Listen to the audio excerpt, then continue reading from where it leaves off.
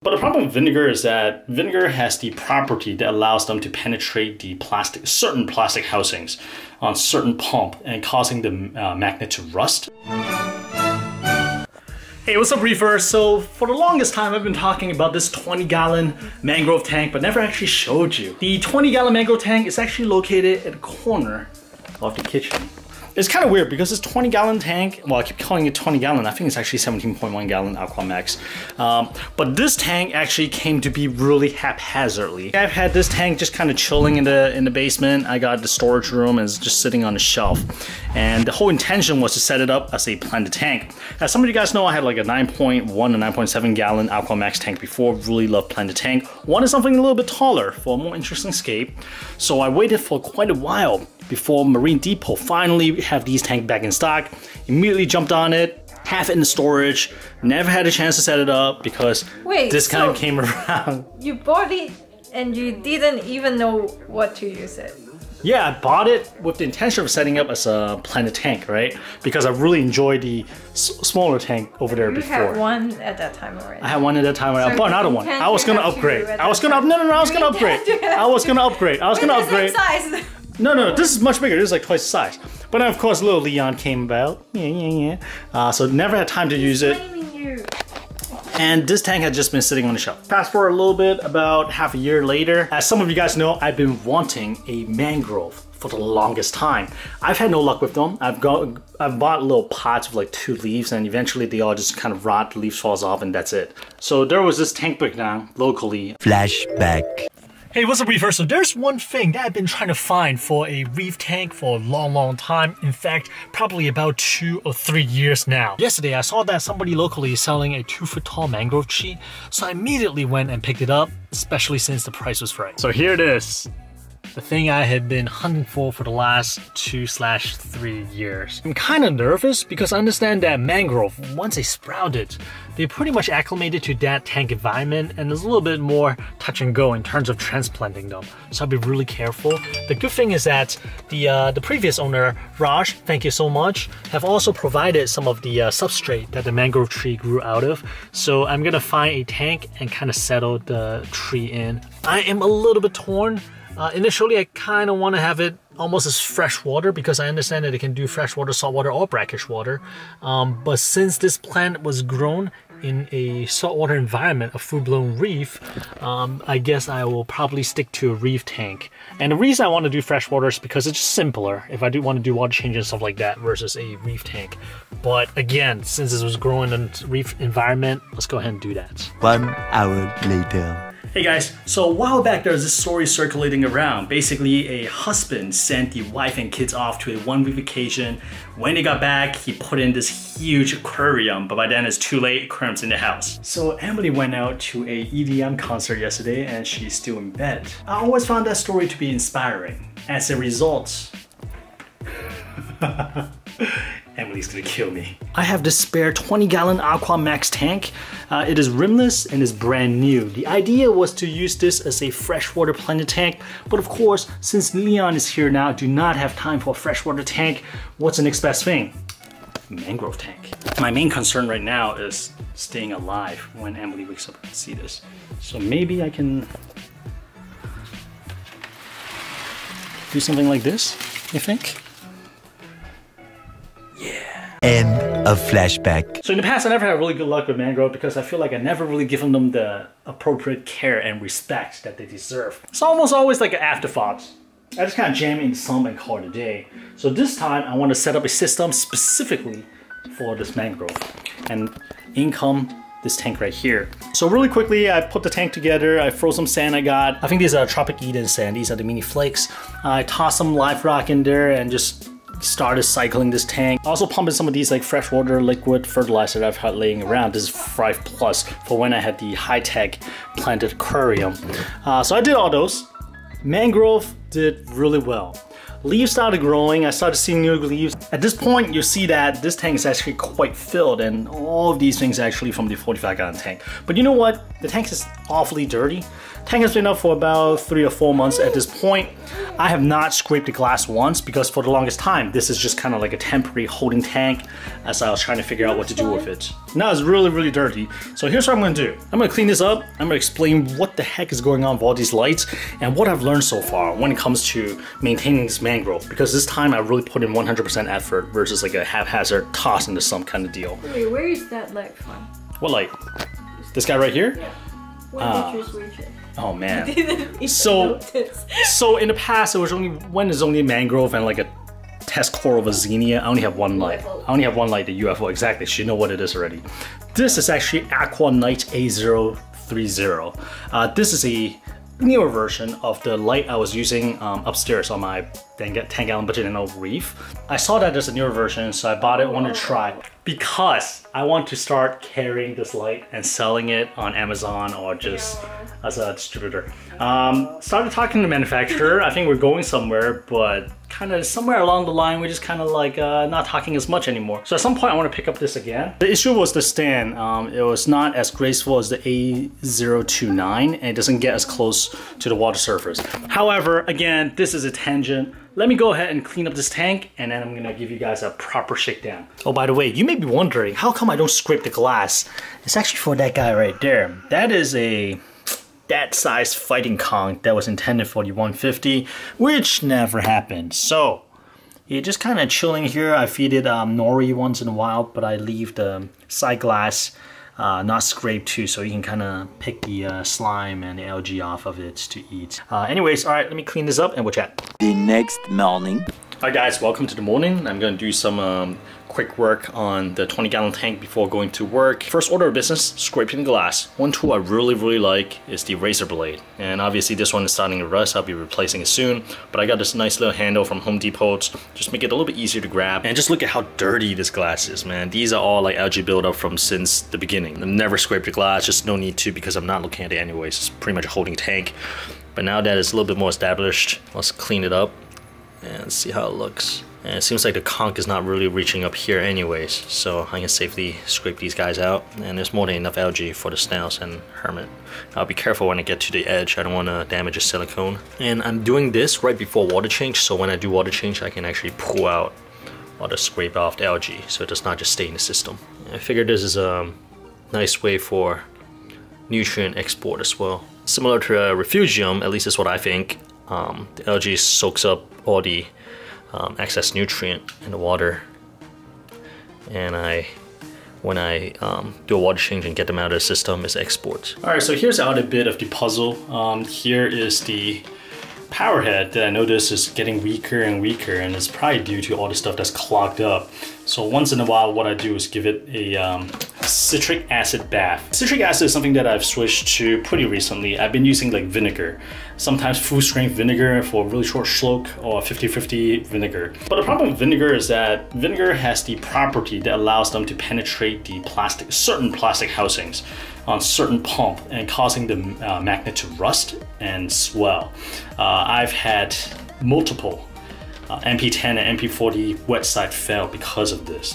The wet side, the propeller would not spin. Upon closer inspection, it is a magnet that rusted and busted open the housing, causing it to get stuck. And it is due to vinegar. It's straight up vinegar. If you do a search on Reef to Reef, you'll find a thread talking exactly this. Two alternatives that people seem to like is number one, muric acid, and number two, citric acid. Muric acid is really strong. People say soak it for a couple minutes and pour it right out. But it's also really not forgiving, and it's kind of dangerous as well to people. You want to do it outside, and you don't want to get on your skin or clothes. The second option is citric acid. Citric acid is much safer. You can just leave your pump in there even running for hours and it'll be okay, but eventually it'll kind of get all the crud off and stuff like that. So for easy stuff like this, I just let it soak and possibly plug it in to run it a little bit to make sure it gets through all the propeller and stuff like that. It's gonna make a mess. I'll put it down here and run. But for tougher stuff, I may soak it and then use a toothbrush to brush things off, and we should get some of the power back from this power head. But regardless, this power head is a little bit low in terms of flow for the tank that I have, so I may switch it out a little bit later. But for now, this will have to do. Let's do this. Oh, not that bad. Yeah, I like running it a little bit, just to make sure the citric acid water gets to all the nooks and cranny. I probably need to let it soak longer and probably getting a brush to go through these right here, get these curds off. Alright guys, so I got the saltwater mix. I'm using the Tropic Marin Pro Salt these days. They have 3 different lines. They have the regular, the Pro, and the Bioactive. I think that's how it's pronounced. I use the Pro Salt because I could use my Henna checker, the conductive ones, to do salinity tests. One interesting bit about the bioactive salt is that if I use a checker that's conductive, right, it's actually slightly off. I think it's about 10% lower, simply because it does not detect the bioactive stuff. So basically, if I use a refractometer, like the ones that you hold up to the eyes, or the one that is like a tabletop from Milwaukee or Hanna, you put some water in it, that will be accurate. But if I use like conductive testing, it may be slightly off. It may be slightly off. I think it probably sets on the container itself as well, but be sure to be aware of that if you're using bioactive salts, simply because some of the property in there is not detectable by conductive salinity testing. So just for ease of use, I use the Pro Reef. I use this because the naturally mixed parameter is really close to what I want to hit when it comes to just maintaining reef tank. I think it's like DKH of roughly 8 or 8.5 or something like that. I don't remember off the top of my head, but close enough. So water is a little cold. Ideally, I should stick a heater in there and warm it up and let it circulate for maybe 2, 3, 4 hours. Just to make sure the salt water is mixed properly. But for years, I've just been letting it sit for maybe like 20, 30 minutes and just kind of stir it once in a while and just kind of dump them in the tank. It's been working for me. I think there's a case of don't do what I do, simply because it works. It's not ideal. The next thing I have in my hand is a colander. This is a foldable silicone one. That's really cheap, couple bucks on Amazon. If you're interested, I'll drop a link. This will help me put the water in the tank. It actually fits nicely this way as well. I've tried the corner one. It doesn't really hold, and this one seems to work best with a handle. It works really well with this 17.1 gallon as well as the 10 gallon tank. I got this idea from George Farmers, the Planet Aquarium guru. He has a red colander that is really famous for. But just look at this. The reason I like it, again, is it doesn't really disturb the sand bed because the colander really breaks up the downward force of the water. Well, it kind of distributes it evenly so that it's not as crazy. Once again, I just want to reiterate, ideally, you want to mix the salt water, let it sit for a couple hours with a power head running, and have a heater in there to get them up to the proper temperature. There's a reason why I'm calling it appropriate reefer. For years, I've just been doing it freshly salt mixed, mix them as good as I could.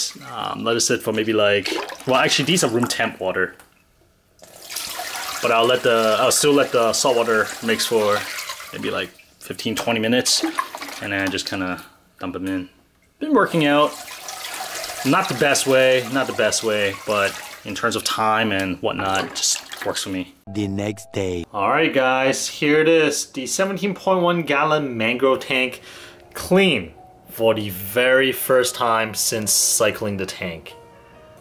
Let's take a little closer look. Ooh, can you hear the baby crying upstairs? Emily's taking care of him. What a great mom.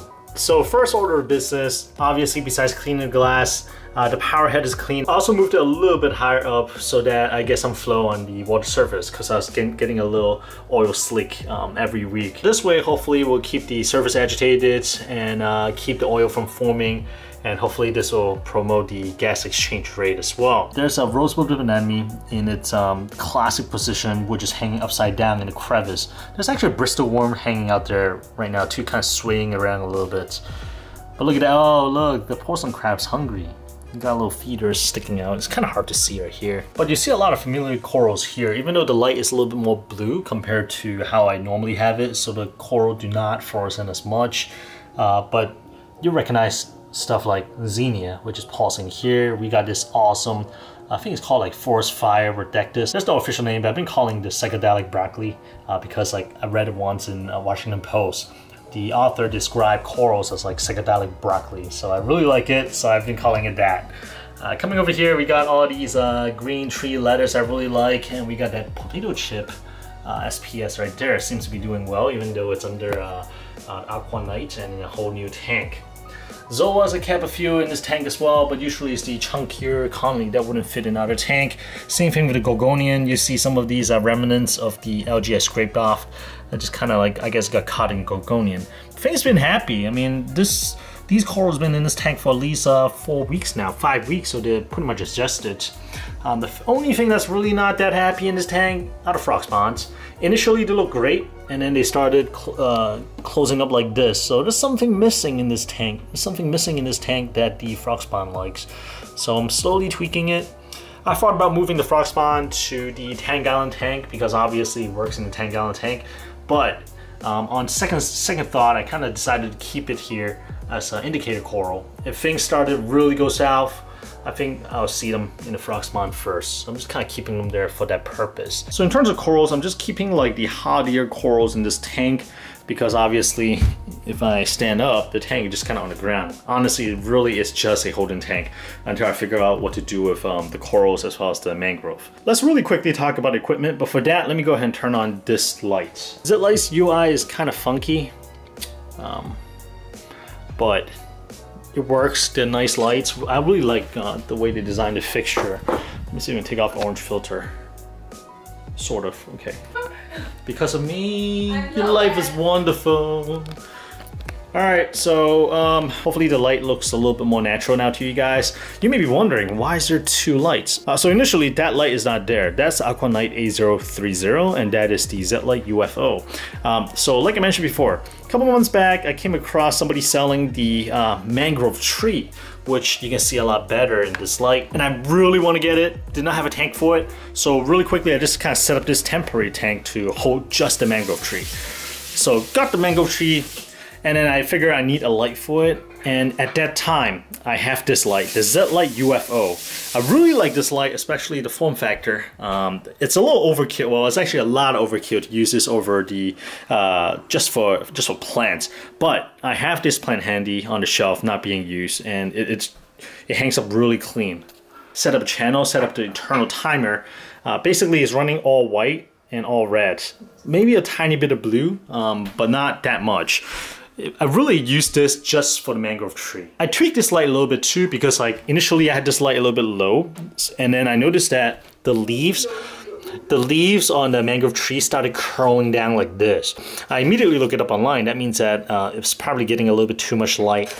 So I raised it, also turned down the power quite a bit. This is actually a really potent light. In the course of 2 or 3 days, the leaves straighten out again and looks good. The leaves comes in pairs. I think since then I've had like these are new and these are new. So things are going well with the mangrove tree. I was really holding my breath because red mangrove seems to have a reputation of being hard to transplant. Like if you sprout the mangrove pot in a certain environment, under certain light, if you move it, it's kind of hit or miss. It's a little bit tricky. So I was really holding my breath, making sure it's okay. I was doing stuff like dosing, like I mentioned before, these freshwater plants, liquid nutrients, Thrive Plus. I was also dumping in a little bit of iron, right? Figure plants can use it. And I was keeping an eye out on the level of magnesium because as people tell you, if they have mangrove tree in their reef system, usually they'll start pulling magnesium out from the water as well. So I guess they do uptake magnesium. Another thing I made sure to do is to spray down the leaves, even though technically for red mangrove trees, you do not need to spray down the leaves. When I say spray down, I mean using like a freshwater spray bottle. Just go like this, just to make sure everything is clear. Usually it's, I think it's black mangrove that excretes salts from the leaf, and that's how they're able to survive in salt water. This is fruit strength salt water. I believe red mangrove, they excrete it from the trunk, if I remember properly. However, I feel like just nice for the plant to wet the leaves once in a while, just in case there's dust on there or something. So I still do it, and the plant doesn't really mind, so that's okay. Technically, red mangroves do not need to have the leaves wet. I just enjoy it. Sorry, that's a huge tangent on taking care of a red mangrove tree. And honestly, I'm no expert. I'm just as new as you guys are. A lot of this information I found online. I experimented on this tree. I saw the reaction. I was like, I figured, okay, all right, well, that seems to work or that does not. So it is what it is. One last bit about red mangrove trees. Supposedly they grow best in fresh water. Saltwater is actually not the ideal environment to grow, so that's actually quite interesting. If you're only interested in red mangrove, maybe just grow them in fresh water. Now moving on to the equipment on this tank, like I mentioned before, we have the Zitlight UFO. I really like this light. It's like really cool form factor, and it's definitely powerful enough for corals. I've had this over different tanks. Coming down here, I added this Aquanite A030 light pretty recently, since I started having corals down here. So you may be wondering, why don't I just turn up this light? That's because remember, I raised that light and lowered that light because it was too much light for the mangrove tree. So I figured, you know what, I have extra light in the basement on the shelf. Let me just set it up as well. So I set it up on this side of the tank. Pretty much pointed it right above the corals. For equipment, I do have a high door power head. I think it's one of the smallest one, or the nano one. That's why it's not pushing a ton of water, but for now it will do. Later on, once I shut down the 45-gallon tank, I'll free up a MP10, which I may install here, which I think is a more appropriate pump for a tank length of this size. In terms of heater, I got a Phoenix 100 watts heater. I feel like it's sufficient. It's sitting right next to a window and it's winter right now, so sometimes I think the tank goes through a little temperature swing, but for the most part it stays around like 76, 77. I set it to 80, so it's I think it's kind of like a struggle to keep up the temperature. Now if you ask me what is one of the most important equipment besides lights and heater, I would say it's a auto top off system. And here's what we got. We got a XP Aqua Pro here, the Duado ATO. Big fan of this ATO system. I have it hooked up temporarily to this K-More. This is a 5-liter jug. I was actually going to use this to dose kalkwassers in the 45, but never got around to it. But this container is really cool because it actually comes with a probe that you can hook up to different things to give alert when the solution is low. So I hope to do more with this container down the road, but for now it is the ATO jug. And honestly, equipment wise, that's pretty much it. This is a really simple tank setup, similar to my friend Joseph's, and also similar to some of the tanks I've set up in the past. No filtration, well, no external filtration. I do have a lot of rocks, and I also have some marine pure spheres, if you can kind of see in the back, that I moved from the 45, hoping to create some biological filtration area in this tank for bacteria to colonize and help break down the ammonia and nitrites. In terms of maintenance, I do water change every week, and there's no getting around it with a small tank like this. I just see oil slicks up building up over the surface every week, and by the end of the week, usually there's a thin slick across the top, and I'll do a water change then. It's actually a good timer, it's a good reminder for me to do water change as well. But even with the oil slick, everything still looks really good, really healthy. Again, except for the frog spawn. I'm still trying to figure out what's going on there. Livestock wise, we have the porcelain crab. We call him Chairman Bao. We got a fighting conch that is way too big for this tank. And we got, I think, 2 snails. One is a trochus snails and then one is a margarita snails, and that's pretty much it. I plan to move the 2 clowns from the 45 into this tank until the big tank is ready. So I mentioned many times, the filefish is going to my Reef Sensei gyms, and also the silver belly wrasse is going over to one of our local reefers as well. So they're all kind of spoken for. I just gotta start making the move. And guys, that's pretty much it. This is the 17.1 gallon mangrove tank. It is supposed to be a super simple tank, and I'm hoping that in the future the mangrove can kind of help with the filtration a little bit. From what I read online, I don't think the mangrove is actually too efficient in terms of a nutrient export. That's why a lot of people still use this macroalgae. So mangrove for the most part is pretty much just for looks. But then again, I'm sure it'll help in some way. And depending on how the mangrove tree grow, I may keep this system up and running, or I may move the mangrove tree into the 135 gallon as part of Escape. I'm not sure yet. A lot of reefers, including myself, have tried mangrove many times and not had much luck. So one of these days, I would love to talk to somebody who've had great success with keeping mangrove tree and just really pick their brain on best practices and just to understand what their needs and wants. Have you guys ever tried a red mangrove in a reef tank or refugium? What has your experience been like? Or do you have any tips for me? If so, please leave a comment. I'll see you guys next Sunday at 12:30 p.m.